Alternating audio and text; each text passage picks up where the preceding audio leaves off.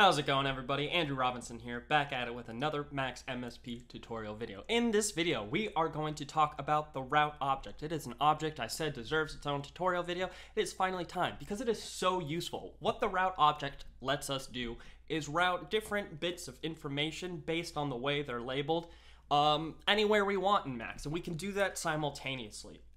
So useful in so many different use cases. And we're going to show a pretty cool example today with that. So let's just jump right into it, shall we?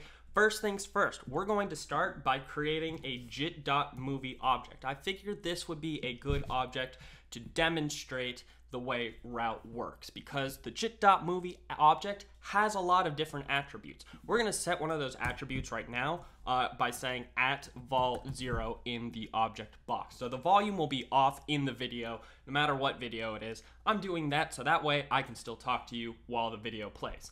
But the important stuff is actually what's going to come out of this outlet. This is the dump out outlet, and a lot of objects in Max MSP have a dump out outlet. If you send the message Getstate to an object that has one of these dump out outlets, it's going to output the attribute state, the state of every attribute from this outlet. So if we create a print object, and we attach that dump outlet to the print object, and we click on this icon over here to open up the Max console. I'm going to click this X to clear it, and then we're going to lock the patch, click that get state message, and you can see exactly now what I'm talking about. This is the state of every attribute for jit.movie. So our output mode is set to 1, our out name is this, our dim is 1 by 1, and adapt is set to 1. Like literally everything attribute-wise about this object. It's all here. And what's super cool about the get message is we can actually also send any specific attribute request. So if we say something like get loop, which I'll do, get loop, we can just patch that into the jit.movie object, click that, and you see at the very bottom now we printed that the loop is in state 1, which means it's on. And we could do that with any of these attributes in this list. So we could also do get frame count, that's one of them. And we're gonna click that, and same thing, it just printed the frame count, which is 0 because I haven't loaded a movie in here yet. So super useful to know right away. And what we're going to do in this patch is we're going to use this get request message for the jit.movie, and we're going to route the certain things we're requesting out to other things, and we're gonna make that all interactive. So let's just keep moving right along. Since we're going to be using the jit.movie object, we need to read a movie into the object. So to do that, we're just gonna create the message read, patch that in there, lock the patch, and click it, and you would load in whatever movie file you want. I'm actually also going to create this object called load mess, which will load a message upon opening this patch for the first time. And we're gonna send the same read message, but we're gonna say bball.mov, which is a built-in video file in Max that is just for the sake of using this tutorial is gonna be a little bit easier to show things with. So I'm gonna double click that object with the locked patch, and now that is loaded into this jit.movie. And you can do the same thing if you'd like. So with that, we just now need a window to see this movie in. So as always, we use the jit.world object to do that, and I always say at floating1, at fsaa1, and fs menu bar 0. These are attributes for the jit.world that I just always like to have set. And we're gonna create a toggle. I did that by pressing T, gonna lock the patch, click it, turn it on, and now our jit.world is rendering. So the only step left to do in order to see our video is to create a video plane to exist within our world. So we're gonna say jit.gl video plane at transform reset 2. And now we have a video plane in here that reaches the edge of the window. We're gonna patch our jit.movie into it, and now we can see that movie in that video plane in our world, and it is the video of the kid playing basketball. So that is super cool. Now here comes the real fun part. What we're going to do next is we are going to send those get request messages to the jit.movie, and we are specifically going to get the position of the movie, which will be a normalized value between 0 and 1, 0 being the beginning of the movie and 1 being the end of the movie. And we also are going to want the dim size of the movie. And if we just patch these messages into the jit.movie, we can then create a trigger object, which I'm going to say TLBB. So that way, when we patch this jit.movie into the trigger object, and I'm going to delete this patch cord, we're going to first send a bang to the get dim message, then a bang to the get position message, and then through the L outlet, which is a list, we will pass each frame to the jit.gl movie plane. So now in this order, we're getting the dim of the video, the position the video is in, and then the frame, we'll see it in the window, which is super useful. And now if we create a message box real fast and attach the dump out outlet into that, you'll see we're getting this message position, and that's the position value. And this is also outputting the dim value real fast. It's just these are outputting iteratively, one after the other. So we can't see both of them in the message box at the same time. We're just seeing the last message that gets sent out, which happens to be the position. But that's not a problem, because this is where the route is going to come in handy. Since this is the position attribute, we're just going to say route position. And we'll patch that in between our dump out outlet in this message box right now. And out of this outlet, it says output if matches position. And you can see now we have routed the position and the floating number value that followed out into this message box. And that's how route works. You define what this inlet is looking for. It says number or list to be routed. In this case, we've defined it to look for position. It saw the message position and the floating value, and it said, okay, because that says position, I am going to route whatever comes after position out of this position outlet. And we define that in the route, and this, because we put that there, it is this outlet. We can put another one. We could do dim, which would be the label for the other dim message that we're getting the request of. And if we attach this outlet, which is now the output if matches dim, because that's the second one we defined, so it's our second outlet. If we patch that into the right inlet of the message box, we are now seeing the dimension size. And so that's essentially how this works. And if we go back real fast to our Max console, if we put that print object back right here, and you see it's printing everything right now because we're constantly sending this message.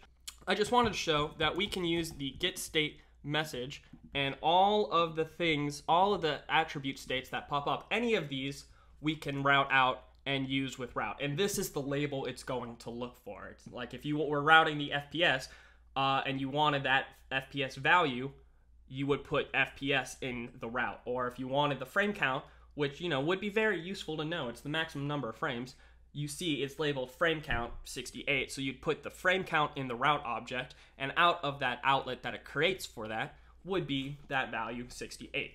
All of these are possible, and they're all very dependent on whatever object you're using this with. Each attribute is specific to that object.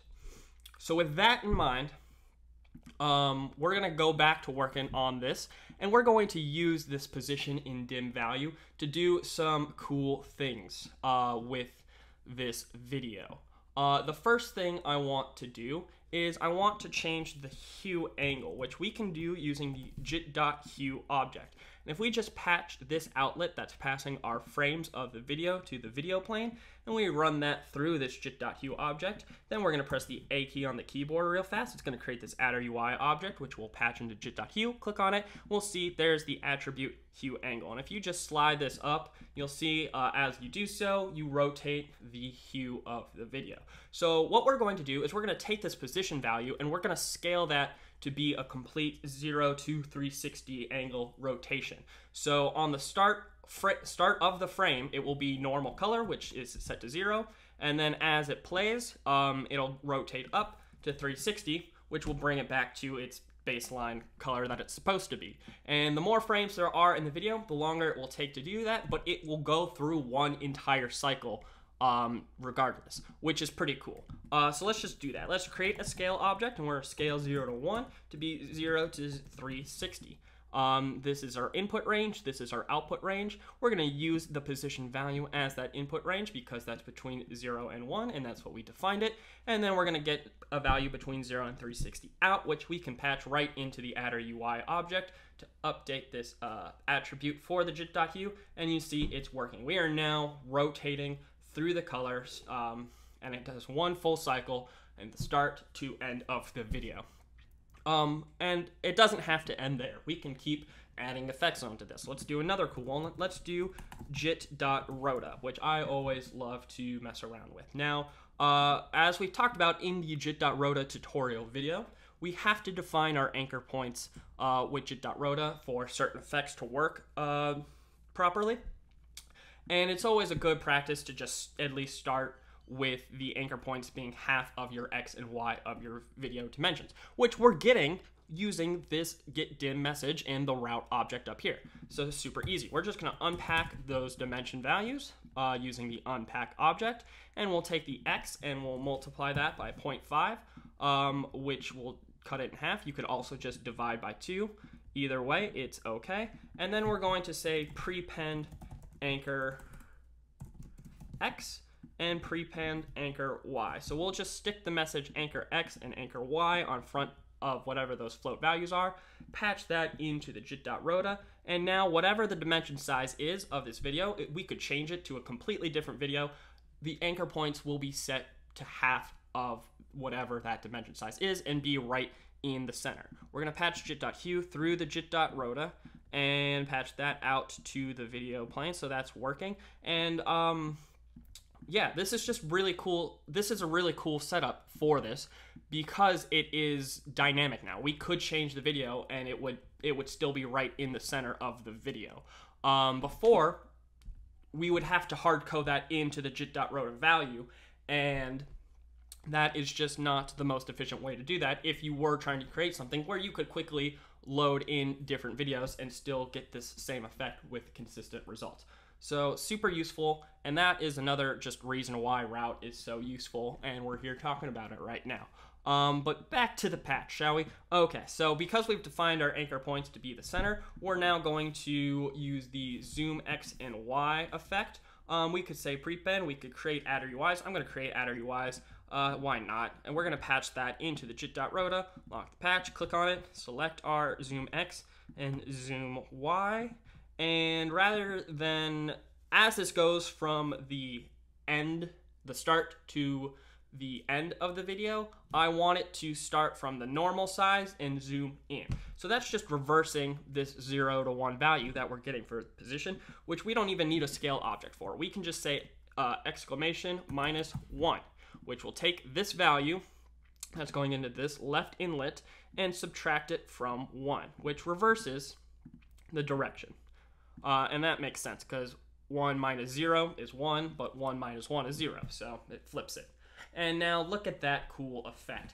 And we could just keep going. There's so much more we could do with this. Jit.rota has a lot of attributes, and it's very interesting to see what it does. I had mentioned that this allows for a dynamic setup. We're going to get the same exact effect. No matter what video is in here, it's going to zoom in from the center, and we're going to go through one full rainbow cycle. So I'm going to click that read message now, go find another video on my computer. Let's do this one, and we're going to watch that work as well. And you see the dim size is larger, and the video is longer. There are more frames, so it's taking longer to do the effect, but we're still getting that full rainbow gradient and that full zoom in from the beginning to the end of the video. It still matches the whole idea of that and making that part interactive. So that is so super cool. Like this patch already is way more versatile than had we just created the same effect but not done this stuff with route. So I hope that's a really interesting use case of why route is valuable. It lets us just pass information anywhere from the state of the video, and we can use this to do so much. With that, I'm going to end the tutorial video here.